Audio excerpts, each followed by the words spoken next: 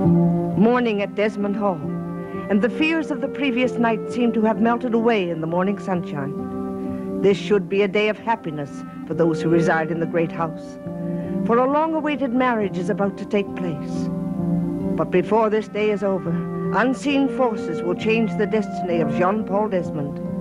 Voices from beyond the grave will call out, and this day of happiness will become a day of ever-mounting terror.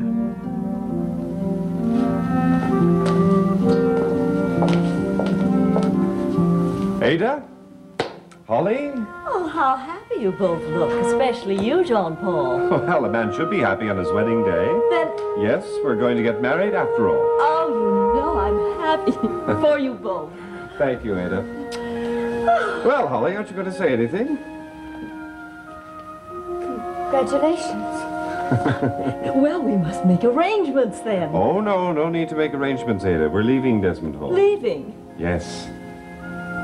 We're sailing for Portugal tonight. And we'll be married on board. And then after that, we'll have a long, long honeymoon. And we'll spend all our time just being happy.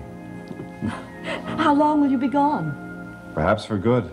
We may never return to Desmond Hall. Never return. I don't believe we can be happy in this house. I believe getting away from here is our only chance to happiness. I told Jean-Paul I couldn't marry him unless we went away. That was her terms, and I've agreed to them gladly. Well, I will miss both of you, but perhaps it is for the best. I think it is. You won't have a bride at all unless she gets packed. Oh, darling, you must go and pack your bags. As soon as possible. As soon as possible. And I'll help you, my dear. Thank you, Ada. Well, Holly, you're very quiet. Weren't you pleased by the news?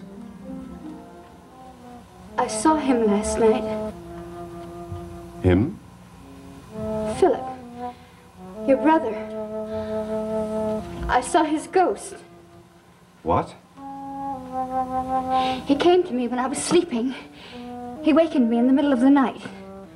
What did he say? He warned me about you. Warned you about me? He warned me about your marriage. He said it mustn't take place. I can't believe you. He said, if you marry Helena, you will destroy her.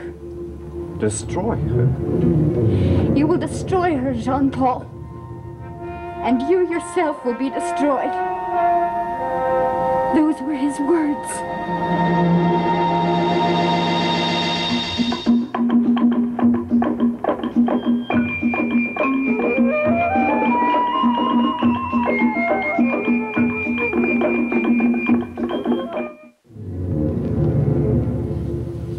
Jean-Paul, did you hear me? Did you hear what I said? Of course I heard you. You must listen to Philip. He knows what can happen if you marry Helena. Nonsense. It's not nonsense. He has the power to see into the future. My brother is gone. He exists here in this house. He exists only in your imagination, Holly. Do you think I'm not telling the truth? Do you think I'm lying? Well, what do you want me to do? Give up Helena? I love her more than anything else in the world. Jean-Paul, I'm not asking you to do anything. I'm just telling you what Philip told me. All right, you've told me. He told me more. I don't want to hear about it. He wouldn't have appeared to me if there wasn't a reason for it. He wants to help you. He wants to prevent something terrible from happening to you and Helena. I won't listen to any more. Jean-Paul, please. Holly, I won't let you spoil my wedding. Now, please, will you leave me alone? Jean-Paul. Holly, I said leave me alone. All right. Master, you must listen to her and your brother. The spirit of Philip Desmond does exist in this house, and he is trying to help you overcome the forces of evil that also exist here. You must listen to I have heard enough, Raxel. I have not listened to Holly, and I shall not listen to you. Now, do I have to ask you to leave this room as well? No. If you command me to be silent, I will be silent.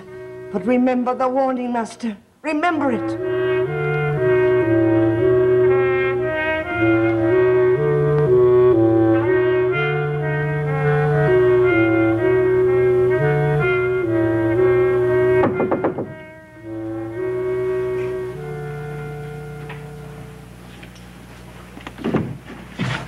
Well, good morning.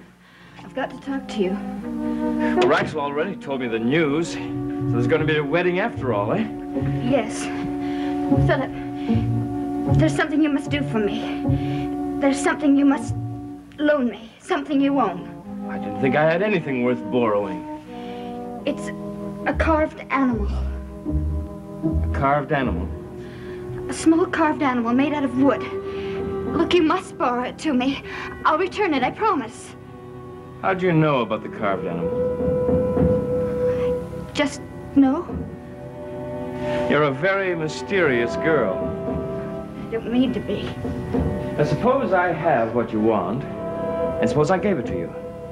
What would you do with it? I won't give it to you until you tell me what you want to do with it. Philip needs it. Philip? Philip Desmond, my illustrious, ghostly namesake.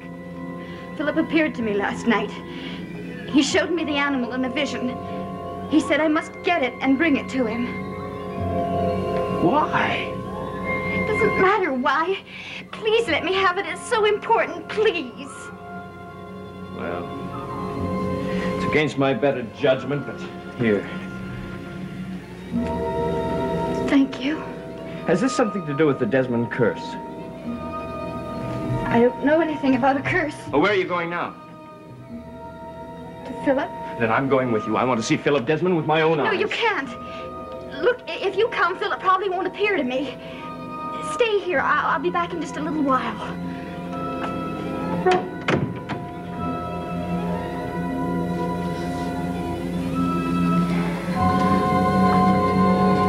Philip? I have the totem. Please, show me that you hear me. Give me a sign.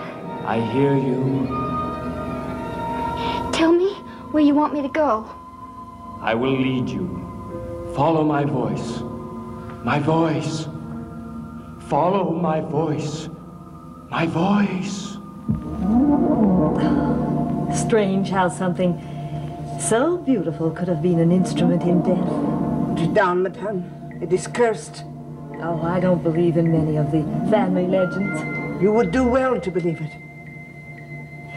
Raxel, the rest of the wedding gifts are in the study. Would you pack them, please, for Miss Raleigh? Yes, madame.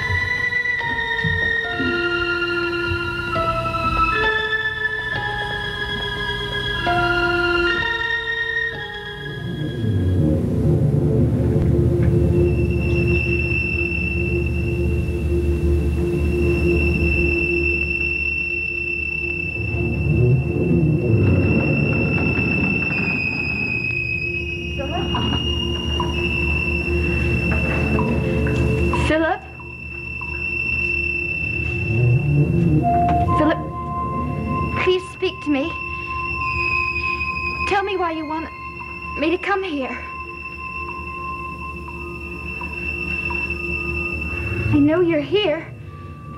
I can feel your presence. Why don't you tell me why you wanted me to come here? Philip!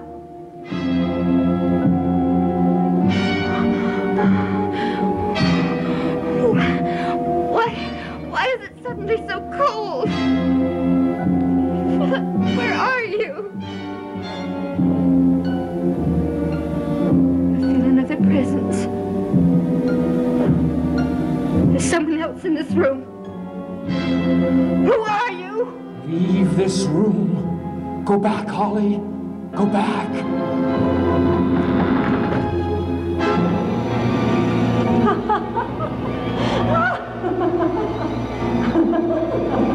Who are you?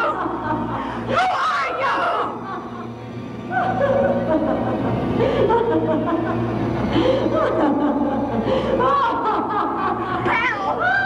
Help!